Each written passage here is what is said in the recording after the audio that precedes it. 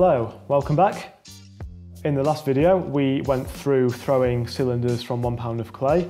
In this video, I'm going to show you a few variations on how you can alter that 1 pound cylindrical form, just to give you a few ideas of the versatility of the clay and the various shapes that you can get whilst throwing with it. So I've got my 1 pound piece of clay. I'm just going to quickly run through the first few steps. If you want a more detailed breakdown of throwing that 1 pound cylinder, go and check out the last video. For the purposes of this video, I'm just going to run through all of that relatively quickly so that we can get onto the slightly more creative stuff. So, centering the clay, opening it up, closing it back in and lifting. Wooden rib on the outside, up and off the top. So we have here our basic cylinder form. So altering the form, we're going to be continuing to use this wooden rib on the outside, fingertips of the left hand on the inside, and it's just going to be a case of, as we work upwards from the bottom up and off the top, the direction that we move our fingertips and the rib in will dictate the shape that we produce.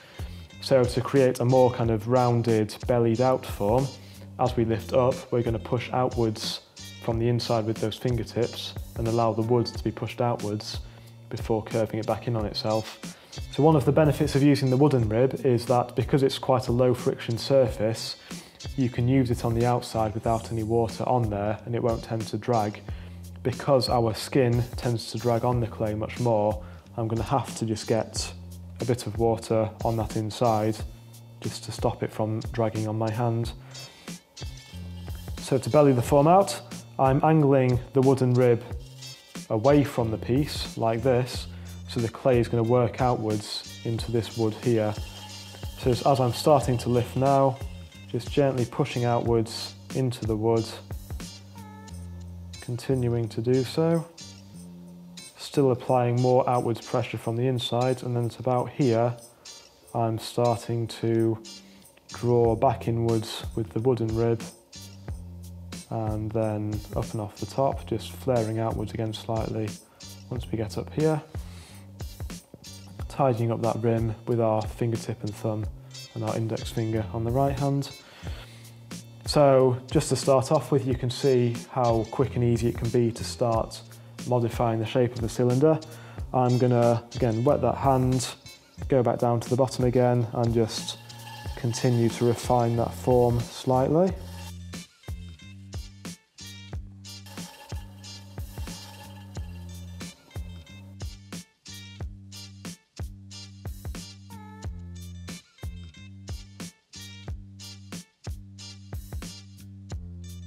So hopefully this is starting to give you an idea of why we start out with boring old cylinders, because once you've got the hang of that basic technique, this is the stage at which you can start to get a bit more creative and start to have a bit of fun introducing some curves to those cylinders. So that is the first shape I'm going to throw, using the corner of the trimming tool here just to take a small amount away from that bottom corner there. Grabbing my string, running a finger and thumb down it to check for any lumps or knots, wheel going as slow as possible, cutting through, stopping the wheel, scraping my hands off again just to be on the safe side, and lifting up and somewhere safe. So having chopped that piece off the wheel, I've got this pad of clay left on the wheel. It is okay to put a fresh piece of clay straight down onto this little pad here, so long as it's clean and dry and no moisture has gotten onto it. So this pad of clay is fine as long as both surfaces are clean and dry. Popping a fresh piece of clay down, a few pats, and starting again.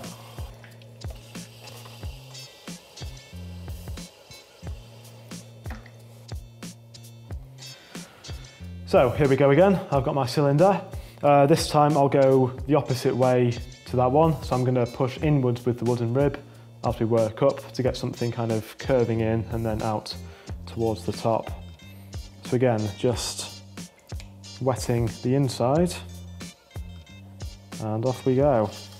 So starting down here, just squeezing inwards with that wood, slowing the wheel down a bit, and then just really flaring it out up towards the rim. So this is going to just take a few goes. Again, starting down at the bottom, squeezing in to start with, and then by about this point here, starting to draw outwards from the inside.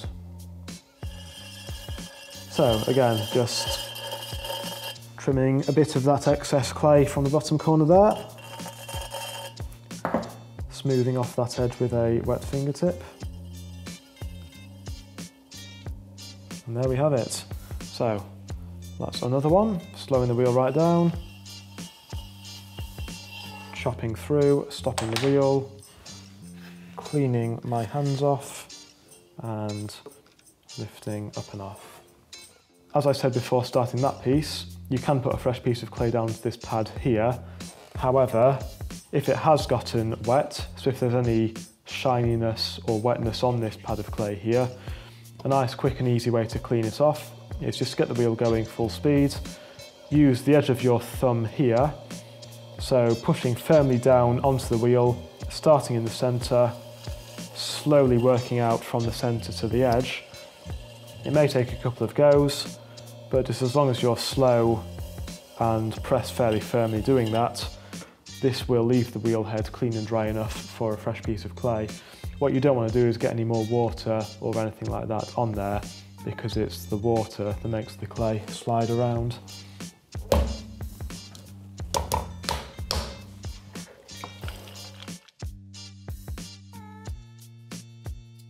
So this next one, I'm going to go for what's referred to as a bamboo sort of effect.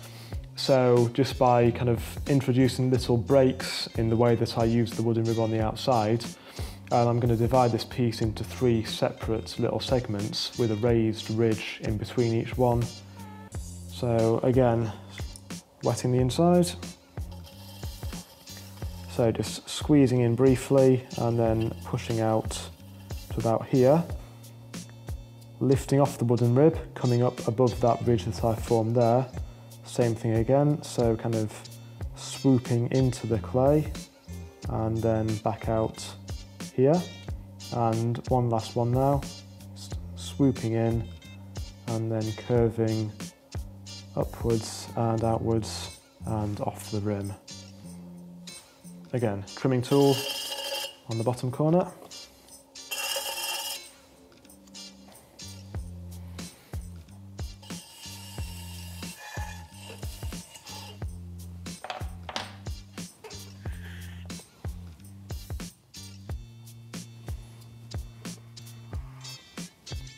There we have it. So that's it for now. Quite quick and easy. As you can see, just 3 different ways of turning a boring old straight-sided cylinder into something with a little bit more character. As I said, there's a lot of flexibility to the clay, so just playing around with it, seeing what you can produce, sketching out ideas, that kind of thing before you get stuck in on the wheel, and knowing what you want to make before you get started throwing will help as well. But there's also a lot of freedom to just play around with the clay and see what comes out of it. In future, we might make some more videos just outlining a few different varieties of form that you can make. But for the time being, we're calling it a day there. See you later.